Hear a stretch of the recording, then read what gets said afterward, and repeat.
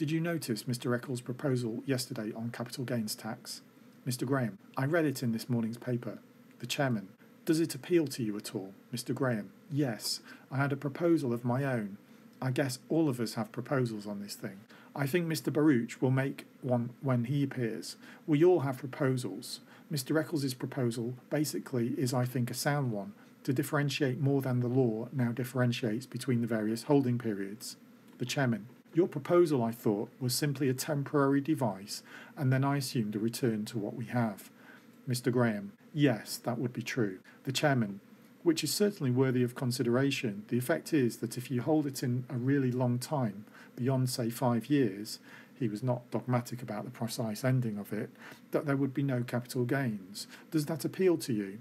Mr. Graham: On the whole it does, Senator.